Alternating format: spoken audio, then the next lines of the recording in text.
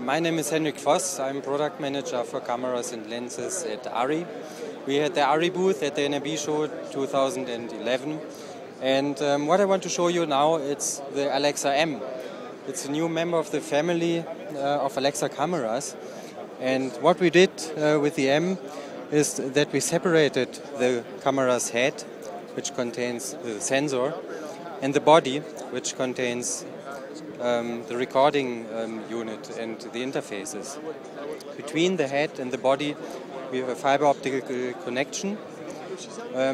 So in fact the image quality and all the recording options and workflows which you can do with the M are the same like with the Alexa camera, but we have quite a compact M head here, which is very suitable, for example, for 3D setups like you see here on this 3D rig, or even for action photography or tight corner shots. This is still a mock-up. We will have working prototypes by IBC this year, and in the beginning of next year we'll have the final production models. The head itself will weigh approximately 2.5 kilos, that's approximately 5 pounds. As you see, we have optimized this head in size and weight. We have on top and on the button we have flat surfaces with multiple mounting points. That is very easy to set it up on any type of 3D rig. You can also mount a handle on the head, for example. And we have some other interfaces here besides the fiber optical interface. By the way, this is a standard SMPTE cable. We also have a local power, because you can either power the head through the hybrid cable or you can power it locally, 12 or 24 volt. Then here on this side we have two other connectors. One is for the electronic viewfinder and one is an Ethernet port. So eventually when the final product is out, you will be able to connect an electronic viewfinder or devices like, for example, our RCU4, which is the remote control unit. So you really have all necessary interfaces on the head if you like to. If you don't need it, you don't have to put it there. The head of the Alexa M does not directly dock to the body because we are optimizing it really in size and weight. It's not only the sensor here, it's also the transmission part to the fiber cable.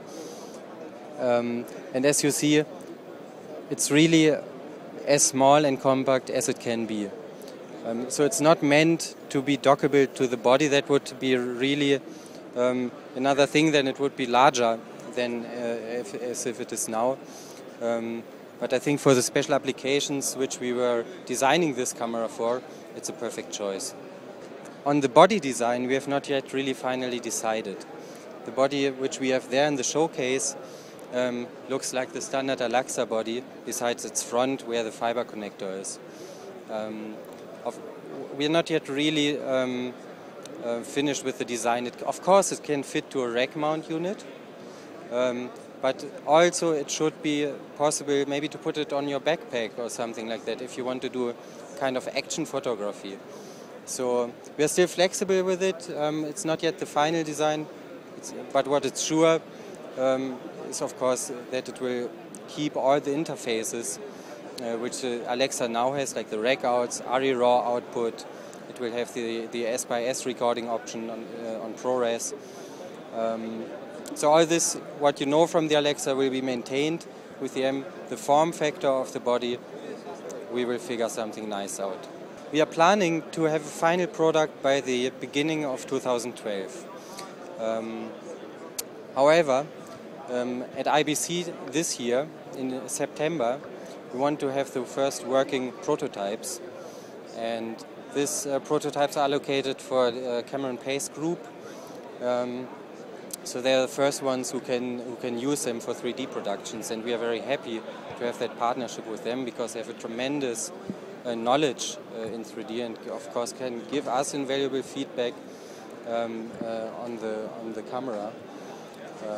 Well, and then the final product, of course, in 2012 will be available for everybody.